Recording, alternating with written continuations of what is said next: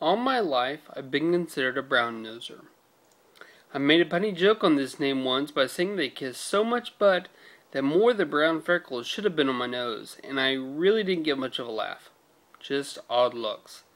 Kind of like the looks that I bet you're making right now. I've been called a suck-up, a butt kisser, and less savory things, but you get the idea.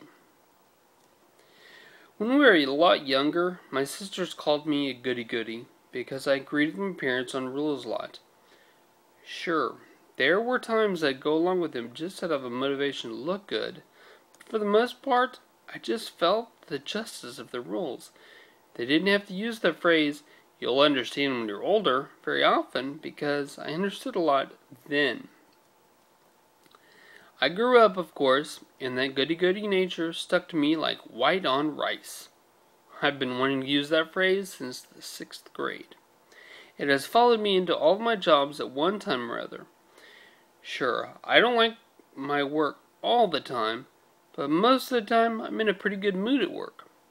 I sing, hum, whistle, or smile a lot. On more than a few occasions, my good mood is rubbed off indirectly on my coworkers, and more than once has it been something people tease me about. One theory states that to get really good at doing something, you need to have passion. Theoretically, without passion for a thing, without showing pride, you won't be good at the thing. I have often applied this theory to work. When I take pride in what I've done, it turns out that I do a better job. Sometimes it has been hard to have pride in my job because I have not liked the company.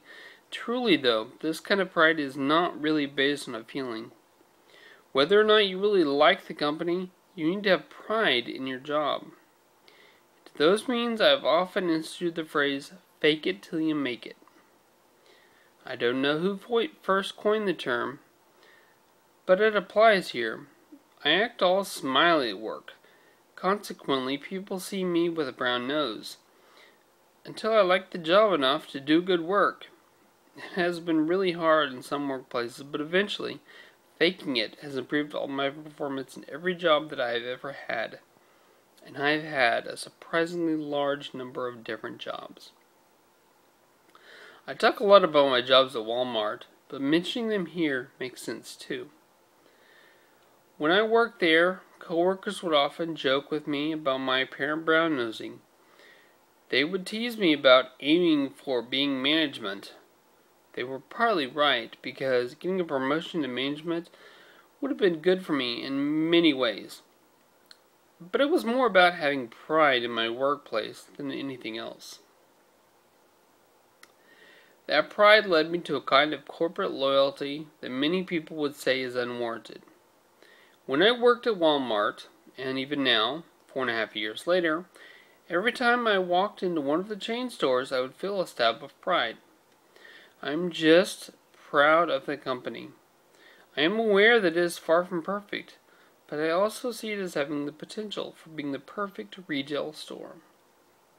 So even though I didn't like my job, I liked the company. It was a love-hate relationship.